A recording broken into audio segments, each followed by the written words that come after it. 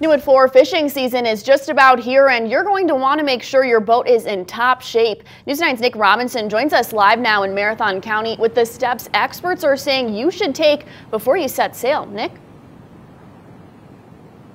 Jade, in just a few days, this river behind me will be full of boats looking to catch the big one. And I spoke to the experts at M&J Marine who had a few tips on how you can get your boat ready.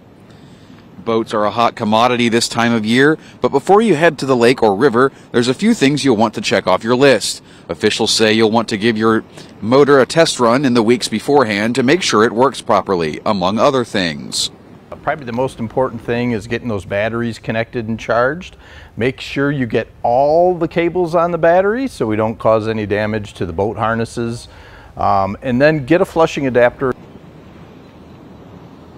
Metzger said that some of the biggest issues he sees at the start of the season are motors that weren't prepared for storage and other similar things that are easy for boaters to avoid. Fishing season kicks off this Saturday, and you can get your license either on the DNR's website or at your local DNR office. Thanks, Nick. And are there any checks to make once you actually get to the water?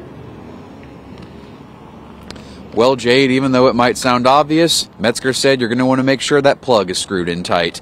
Live in Marathon County, Nick Robinson, News 9 WAOW.